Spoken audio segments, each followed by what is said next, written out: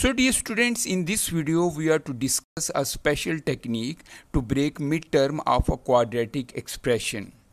And dear students, in this special technique there are 6 steps. In very first step we multiply constant term and coefficient of quadratic term to find their product. Now dear students, in second step we watch this sign. Minus means we are to move above this number and plus means we are to move below this number.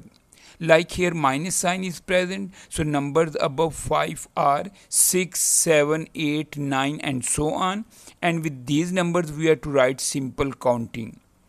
Now dear students, in step number 3 we are to select the pair which is giving us this product. And in step number 4 dear students, we are to decide about signs of this pair. Remember, if we move above this number then both members of this pair are getting opposite signs, and if we move below this number then both members of this pair are getting the same sign. Like here we are moving above this number, so in this case both members of this pair are getting opposite signs. And dear students, in fifth step we break midterm in two terms. So in place of plus 5x we write plus 8x and minus 3x. And in sixth and final step dear students, we do simple factorization. So first we take common from first two terms and then we take common from last two terms, and at the end this bracket is taken out as common. So these are required factors of given quadratic expression. Now dear students, for better understanding we discuss one more question.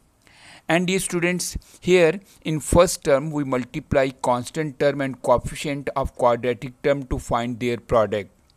In second step we watch this sign plus, so we are to move below this number, and numbers below 9 are 8, 7, 6, 5, 4 and so on, and with these numbers we are to write simple counting. Now in step number 3 we are to choose the pair which is giving us this product.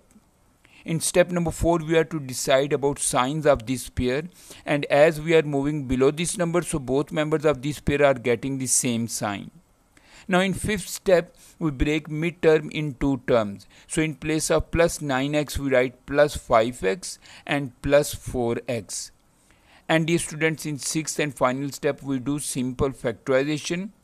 So first we take common from first two terms and then we take common from last two terms, and at the end this bracket is taken out as common. So dear students, these are required factors of given quadratic expression. So dear students, in this video we have discussed special technique to break midterm in